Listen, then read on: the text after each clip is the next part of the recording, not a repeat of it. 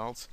So for a distribution that was normal, that was the first condition, significant ANOVAs equaled 5.14, which is equal to the alpha rate of 0.05. It's very, very close to what you would expect with an alpha of 0.05. Now in the rectangular distribution, which had a decent amount of kurtosis but not skew, the number of significant ANOVAs was equal to 5.26. And now for the important exponential distribution, which had really bad skew and pretty bad kurtosis, the percentage of ANOVAs that were significant was equal to 4.72. So you would conclude that the ANOVA is robust even when you have data that have skew of 2 and kurtosis of 9, because it falls within the range of 0.04 and 0.06. In fact, it's quite a trivial difference from 5%, which is the theoretical percentage you would expect to see. It's equal to 4.72. That's totally fine. So in practice, we would conclude that t-tests and ANOVA are robust to non-normal distributions. It's not common that you find distributions even more non-normal than 2 and 9 in practice. So you should be running t-tests and ANOVAs on non-normally distributed data. And there's no need to transform scores. I see so many people log-based 10 transforming their data, and it's usually for no reason whatsoever. The t-test and ANOVA will work based on those non-transformed scores. And the advantage of not transforming your scores is that you can infer your results to the real data, and your conclusions are made about the raw data that you get from your tests, not from some fictional transformed data. And of course, a lot of people use non-parametric statistics, and oftentimes you lose power, and you also lose your inferential capability with respect to nature. So usually we're not interested in rank data. We're interested in the raw data that we get from nature. We want to stay as close to that as possible, and we can do that with the t-test and ANOVA, so long as skew is less than 2 and 9 would be the rule based on Schmider et al.'s study. Now what about homogeneity of variance?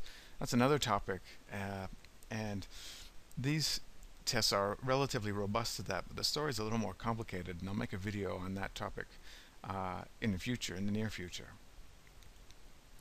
So something I'll end on is, back in 1960, Boneau was doing simulation research on the robustness of the t-test, and he found that it was actually quite robust across the variety of non-normal distribution conditions he looked at.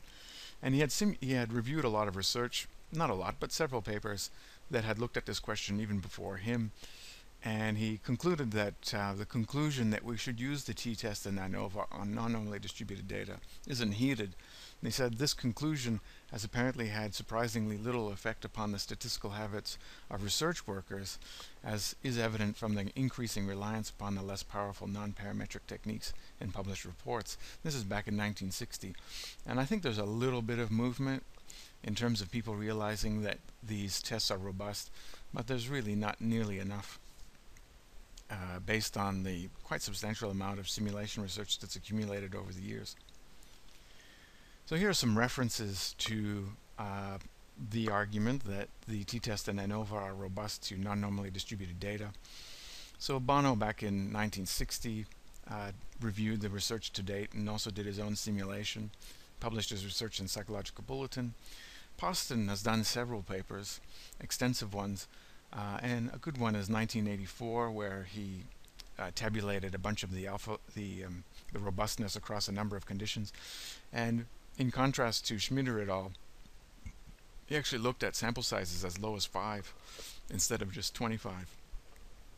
And overall, the robustness applies. It's true that the robustness increases as sample size increases, and Poston suggests that a sample size of 15 is totally fine for the t-test and ANOVA, and he couldn't find a distribution where you would have an alpha rate that was beyond 0.05 or beyond 0.06 in terms of robustness.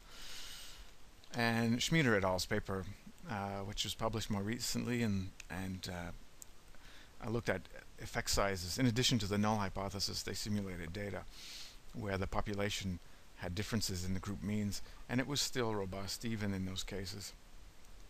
And so all three of these papers, and there are other papers, you should look at papers that are cited in them, and papers that have since cited these papers. But I think the convergence of the conclusion very much is that this skew of 2 and kurtosis of 9, I think, is a good rule to follow in this context. And I hope you do that, use that rule in your own research, rather than testing these distributions and thinking you have to change something or use a different statistic. I'll catch you next time. I hope you enjoyed this video.